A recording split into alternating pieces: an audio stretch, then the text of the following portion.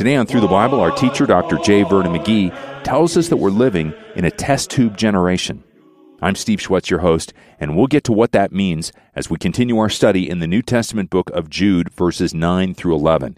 If you're new on the Bible Bus, thanks for joining us. You're now a member of Through the Bible's listening family that today spans the world in more than 120 languages. And together, we're all on a 5-year journey through God's entire Word. And as we've said before, it doesn't matter where you start, when you get on the bus or when you get off. Dr. McGee's study is designed so that you can have that flexibility and still get through the entire Bible. Not too many people can say that. Now, Dr. McGee also planned the journey so that we move back and forth between the Old Testament and New Testament. This alternating view gives us really what is an integrated look at who God is and then His plan for grace and mercy for everyone who will trust Him, regardless of New Testament or Old Testament. Now, along the way, if you miss a study and you want to listen again, well, you can do it online for free, or you can download our app to take the messages with you on the go. Just visit us at ttb.org/listen to look at all the different options we've got for you. Now, our Bible Bus flash drive is also available for purchase if you'd like to share through the Bible, maybe with a family member or a friend. Again, our website is ttb.org, or call us at 1-800-65-BIBLE if you want to find out more. And as we get started today, Dr. McGee begins a new series of introductions on the judgments of God. So let's listen now. Now today, I want to begin a brief series of the judgments that are in the Word of God. I don't know about you, but I was brought up in a church where actually the pastor was not very well trained. In fact, I doubt whether he'd ever been through college. And we were taught, I remember as a boy, that there's coming a great general judgment day. And it was a very awesome sort of thing. It was confused with the great white throne judgment. And it was a time when the lost were put on one side, the saved on another, and then eternity began. It was just as simple as that. The only thing is that it was very confusing when you come to certain scriptures. Now, we have had more questions on our question and answer program that relate to the judgment day, and that's been especially recently. And we felt that this would certainly be helpful as we are looking at these last books of the Bible in both the Old and New Testaments. Now, there are 8 judgments that are specifically mentioned. Dr. Chafer in his theology brings these 8 together, and it's actually a different group in each judgment. The charge is different. The circumstances and times are different, and the subjects of judgment are not the same in these different judgments. And the judgment is conducted for a different purpose in each one of them. Now, these 8 judgments, 1 of them is past, 2 of them is present, and 5 of them are still in the future. Now, the first judgment, the one judgment that is in the past, is the divine judgment through the cross. That is, by the cross, why sin was judged, and therefore we have in that the judgment of the sin of the world. Christ, actually, He had a judgment death. Christ died for the sin of the world. And dying for the sin of the world, we need to be very careful here, because there are those that say that He only died for just certain ones, when I think Scripture makes it very clear that He died for the sin of the whole world, for every person. We'll hear more about Jesus' substitutionary death on Monday. Let's pray for one another as we dig into God's Word. Gracious Heavenly Father, thank You for the opportunity to study together today. We ask that You would guide us through Your Spirit to change and challenge us as we lean in and listen. In Jesus' name we pray. Amen. Here's Through the Bible with Dr. Vernon McGee. Now, friends, we come back to this little epistle of Jude, and I think probably since we've been in it now for several days, we need to back up and just take a brief review that will be helpful for us. Now, we have found out that Jude was the half-brother of the Lord Jesus Christ according to the flesh, but he never mentions it. for several reasons. The early church, after the apostles, gave a particular prominence to the family of Jesus. And Jude certainly would not agree with that, because he calls himself only a servant of Jesus Christ. And after all, we know him no longer after the flesh, but the resurrected, glorified Christ. Now, Jude picked up the pen of inspiration to write. This man, during the lifetime of our Lord, never believed in him. It was not until after his death and resurrection. So he's now writing of the resurrected Lord, and he had to come as any other sinner to Christ for salvation. And so this man picked up the pen of inspiration to write on some theme or truth concerning our gospel, our salvation. He could have picked justification by faith, but Paul had written on that in Romans, and he could have picked the resurrection of Christ, but Paul had written on that in 1 Corinthians. Or he could have picked the doctrine of reconciliation, but Paul had written on that in 2 Corinthians. Or probably could have written on the great subject of faith, but Paul had written on that in Galatians and also Hebrews.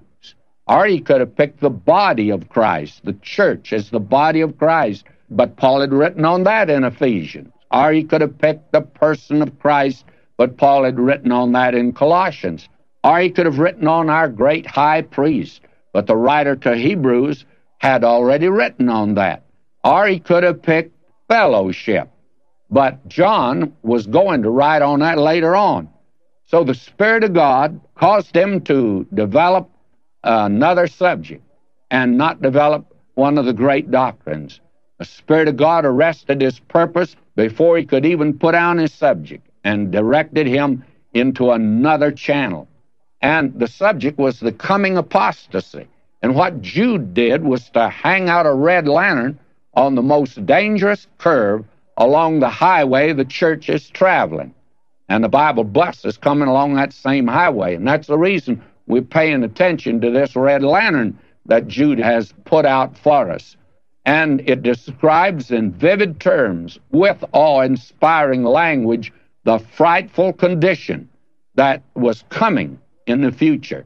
Or this little epistle's like a burglar alarm that apostates have broken into the church. They came in the side door. Nobody was watching that side door, so they came in. And this little epistle is like the first atom bomb that was exploded. The first one didn't fall in Hiroshima and Nagasaki, but it fell, by the way, when Jude wrote this little epistle. It's an atom bomb, and it exploded in the early church as a warning. Now, as we've already indicated, what was a little cloud the size of a man's hand is now a raging storm that's lashing across the church, casting up foam and fury today. And we need to hang out this epistle as a storm warning, because the apostasy is here in our midst today. Now, I say this not with any great joy or with any feeling of bitterness, but I make it as a statement of fact. All the great denominations of the past are largely gone. They have departed from the faith, probably never to return. They've gone into Never Never Land. As far as I know, there's no record of a church or an organization or an institution having once departed from the faith ever returning. Now, I'm told there have been some individuals that have. I do not know any of them, but this is a sad thing. Actually, the Wesley movement that began back in England, it was a come-out movement. It was begun when the church became cold and indifferent in that day, and the Church of Wesley became a warm incubator to reproduce life. But I'm sorry to say that in many places it's a deep freeze that preserves the outward form of Wesley, but does not have the warmth and the light that was there.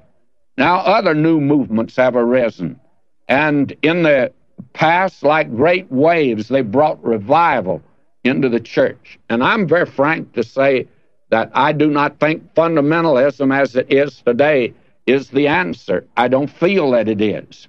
I've recently perceived a real weakness which I think will ultimately undermine even fundamentalism. That is simply this: it's been exact and precise in doctrine, but it's been devoid in many cases of ethics and morals. There are no high principles and practices. There's been a moral breakdown outside in contemporary society, but unfortunately it's mirrored in our conservative churches today. I was with a group some time ago, and they used me a great deal, and they're a fine group. But this is an illustration of what I mean. They're insistent and even belligerent about doctrine and separation. And it was called to their attention that one in their midst was guilty of immorality. And actually, they defended him and the ethical practices of another individual in his community. They smelt to high heaven, but he's supposed to be a fundamentalist. May I say to you, they took a ho-hum attitude. Unfortunately, today, that has hurt the cause of Christ a great deal because it's come from the inside. Now, we're going to see in this epistle, what can believers do in days like this? Now, it may be that there's some that are listening in and saying, "Preacher, you're really being sensational, and aren't you exaggerating just a little bit?" I don't think I am, friends, at all. In fact, I'm not sure, but what I'm giving this in low key to you today. I'd like to pass on to you a study that was made and statements that have been made by liberal preachers that are right today in pulpits. Out of a poll of 700 preachers recently, the following results were given. 48% denied the complete inspiration of the Bible. 24% rejected the atonement. 12% rejected the resurrection of the body. And 27% did not believe that Christ will return. A certain minister in Washington, D.C., I'm not sure but what he's still there, he says, "We liberal clergymen are no longer interested in the fundamental modernist controversy. We do not believe we should even waste our time engaging in it. So far as we are concerned, it makes no difference whether Christ was born of a virgin or not. We don't even bother to form an opinion on the subject." And then over in Arlington, Virginia, that's across the river, there was a minister there. He says, "We've closed our minds to such trivial consideration as the question of the resurrection of Christ.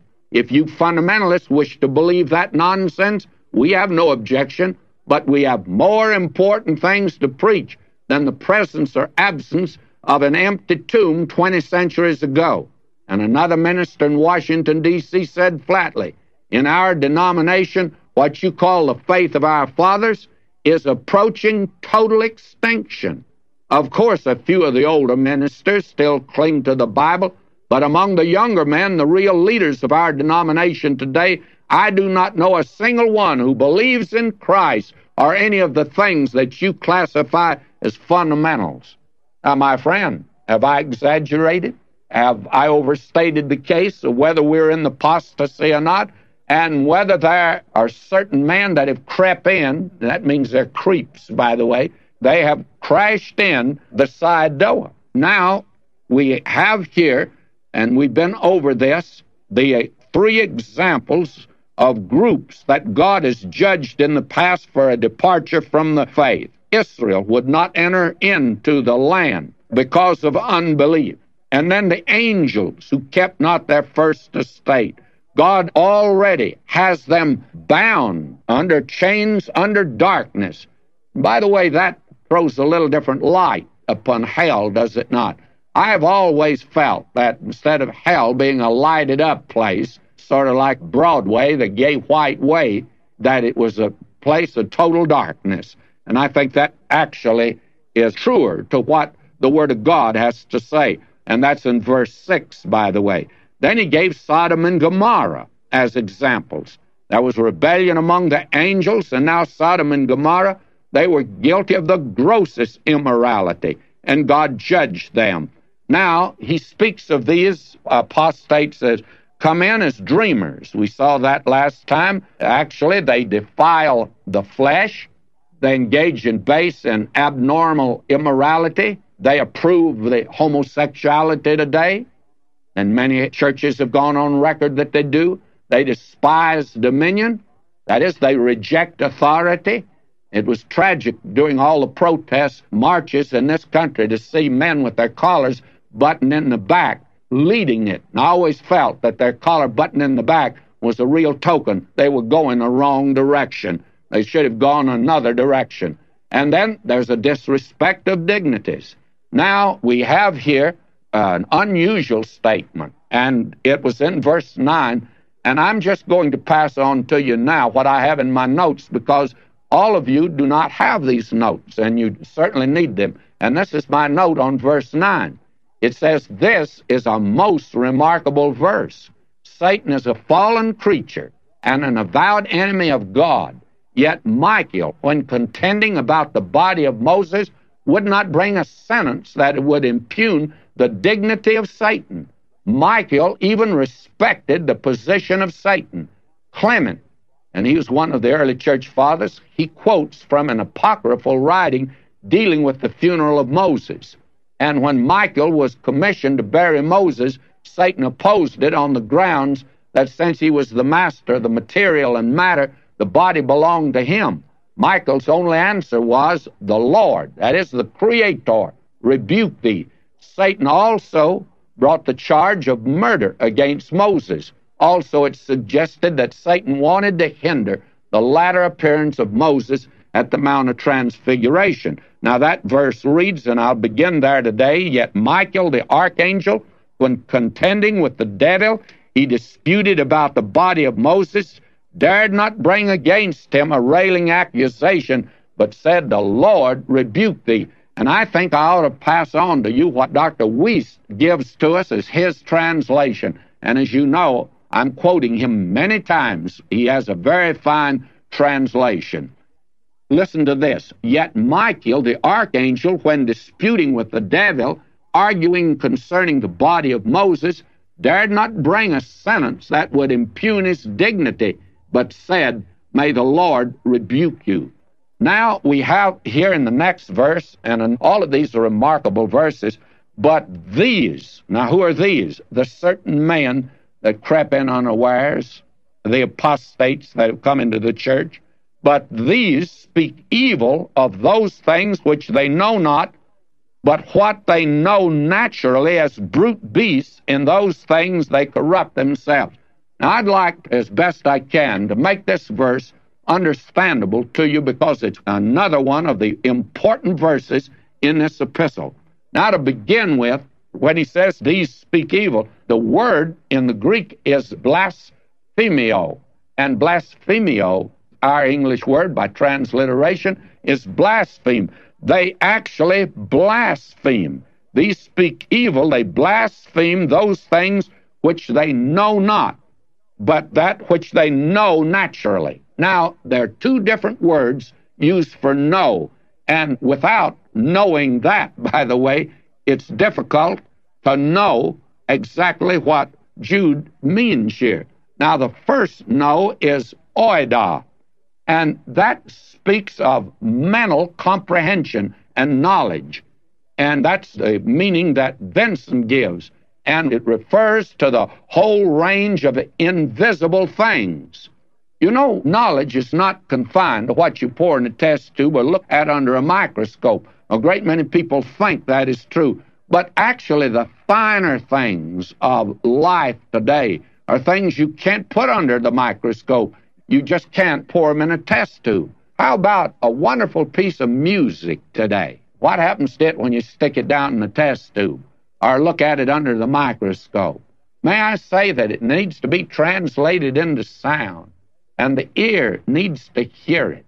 You can't see it at all. It's actually invisible. Love is invisible. You couldn't put love under the microscope. How about faith? You can't put it under the microscope. My friends, there are a great many things I know, and I know it without any proof of taking it to the laboratory. Now, as Spurgeon put it, no one has to tell me that honey's sweet. I know that. There are a lot of things that I know and you know that you can't put under the test tube. And so that word here, they speak of that which they don't know. And this Washington preacher, he thought he was very brilliant by saying that he no longer believed in the resurrection. May I say to you that there are a lot of things he doesn't know, many things that he does not know. But now the next word is epistomai, and that means to understand. And Vincent says that it was originally used of skill and handicraft and refers to palpable things, objects of sense, the circumstances of sensual enjoyment. Now, here is where you pour things in the test tube. They only know what they can handle, what they can see. That is all that these folk know. This is the word that is here. And they're like brute beasts in those things, because after all, a brute beast only knows about the hay or the grass or the corn or another animal that it can eat, and that is that which they know by instinct. The ducks, in the wintertime when it's fall of the year, they're up in Canada. They're having a nice summer up there. And all of a sudden they take off. Somebody says, boy, are they smart. Those ducks know that before long it'll be winter and that snow will be on the ground, the lake's going to freeze over, and they take off for the south. They go all the way down into Central America and Mexico. They go down there. They're very smart. No, they're not. They just move just like a beast, just like a bird moves. There's no comprehension, no understanding. And this generation that thinks it's so smart today because it only believes what it can pour in a test tube is a poor generation. They don't understand anything that a brute beast couldn't understand. They have not reached the higher plane of knowledge of what Paul called epignosko. Paul says you can know that the Bible is the Word of God. You can know that Jesus is the Savior of the world. Now, these, just knowing physical things, they think they know everything that can be known. They corrupt themselves. That's the picture of the apostates. Now he says, woe unto them. And the word here for woe is the word uai. And these that speak evil, it's woe unto them, for they've gone in the way of Cain, and they ran greedily after the error of Balaam for reward, and they perished in the gainsaying of Korah. Now, we've had these three before us back in 2 Peter. We'll have them before us again in Revelation as examples, but in each case, it's a different example. Now, we're told here, and the word woe here is uai. The word itself denotes grief or a denunciation. And here it's the latter. It's a denunciation. Woe to these. And they have gone here, we're told, they've gone first in the way of Cain, and they've gone greedily after the error of Balaam for reward, and perished in the gainsaying of Korah. Now, the first one of Cain, he was a religious man, but a natural man. He believed in God. He believed in religion, but he did it after his own will. He rejected redemption by blood, and he will come his own way to God. That's the picture of the apostate today. Actually, the man calls himself a liberal and a modernist. Well, my friend, this is old as the Garden of Eden. Right outside the Garden of Eden, Cain was a modernist. He was a liberal. He believed in religion and God. But may I say to you, he did it his way, not God's way. We must leave off there, but we'll pick right up there next time. And until then, may God richly bless you, my beloved. The Word of God is clear on this subject, so don't be fooled by those who present another way of being saved than through the sacrifice of Jesus Christ. If you'd like to know more about how you can receive God's gift of eternal life, then you need to visit us at ttb.org and click on the banner at the top that says, How Can I Know God? or you can just call us at 1-800-65-BIBLE and we'll help you out.